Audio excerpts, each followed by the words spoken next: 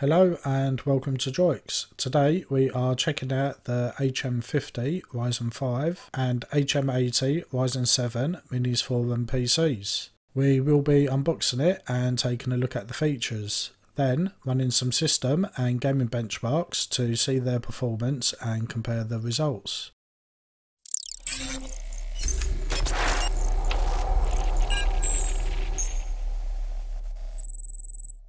Let's start with the unboxing. Both models are identical in appearance and box contents. We begin with the quick start guide, which is in multiple languages including English, German and French. Next we have the MinisForum mini computer, which we will show in more detail shortly. Underneath the packaging are a power brick and a power cable. We will include the correct adapter for your country. There is a HDMI cable for connecting to your display. There is a hard drive fitting plate and SATA cables for when installing up to two 2.5 inch hard drive or SSD inside. And last but not least is a Visa mounting plate and screws to attach the mini PC to the back of your display. The HM50 and 80 measures around 5.9 by 5.9 by 2.16 inches and weighs 672 grams. On the front are 3.5mm microphone and headphone jacks. There are two USB 3 ports and a USB Type-C port. On the back are four USB 3 ports. Beside those are two Ethernet ports, one is 2.5 gigabit and the second is 1 gigabit. There are both HDMI and DisplayPort, which can be used together for dual monitor display. And there is a second USB Type-C port which is used for the power. Both models can be opened and upgraded. You can, if you wish to, upgrade the RAM and NVMe storage. There is also space inside to install two hard drive or SSDs to further expand the storage capacity. A quick note that you can use the discount code MINIS5 for 5% off any MinisForum mini PC at droix.co.uk. A very brief look at the technical specifications for both models. The HM50 has the AMD Ryzen 5 with 6 cores and 6 threads running up to 4 GHz. The HM80 has the faster AMD Ryzen 7 with 8 cores and 16 threads running up to 4.2 GHz. The HM80 graphics has 2 additional cores and is 250 MHz faster than the HM50.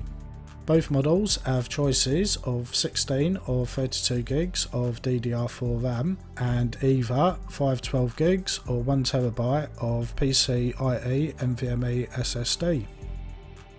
We start off the benchmarks with PassMark, which pushes the CPU, GPU, RAM and storage to their limits.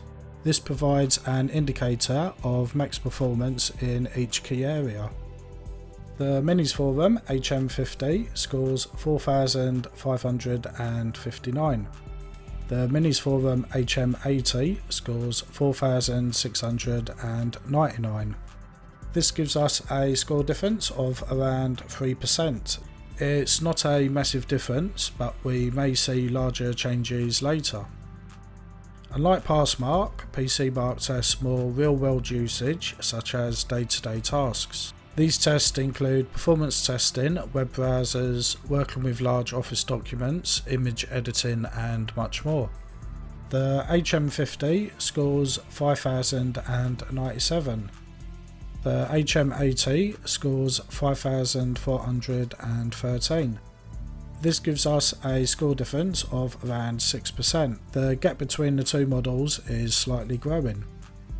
3DMark tests the CPU and GPU together to see the video performance, which can include video encoding and decoding and of course gaming.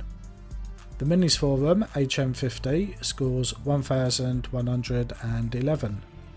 And the MinisForum HM80 scores 1,361. That's a score difference of around 20%.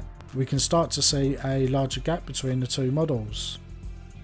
We start the gaming benchmarks with Forza Horizon 4 running at 1280 by 720 on the ultra graphic settings. The MinisForum HM50 has an average 39 frames per second, and the MinisForum HM80 has an average of 43. This is around a 9.7% score difference. We are running the first match on Street Fighter V at 1920 by 1080 on maximum graphic settings. The HM50 scores 27.02 frames per second, and the HM80 scores 31.17 frames per second. This gives us a score difference of around 14.2%, a little bit less than 3D Mark, but still quite a large gap.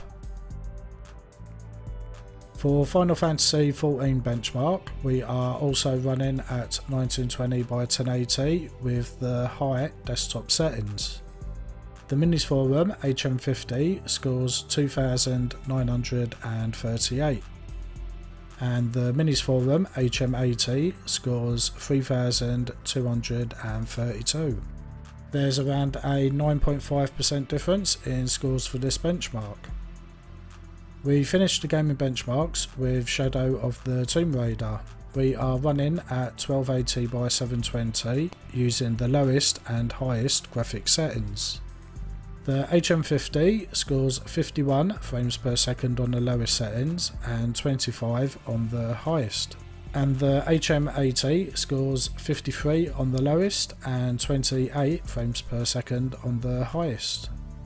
That's around a 3.8% difference for the lowest and 11.3 for the highest. A quick recap of the benchmark scores for both models. In terms of performance for day-to-day tasks, there's up to 6% difference between the two. Putting them side by side, you would not see a great deal of difference. Maybe Windows booting slightly faster or software loading a little bit more quickly, but both models are just fine for your tasks, from web browsing through to working with large office documents. It's with the 2D and 3D graphics performance where we can see the differences, with the results ranging from 9% up to 20%. There is a more noticeable difference between the two models. This is not only applied to gaming, but also for tasks involving working with image and video processing, for example. If you are involved in the media side of work, then we would definitely recommend the HM80 over the 50.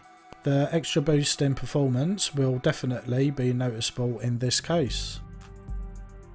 That wraps up this MinisForum HM50 and HM80 review and comparison video. We hope you have found it useful. Don't forget to like and subscribe if you have not already. Thanks for watching, and we hope to see you back in our next video.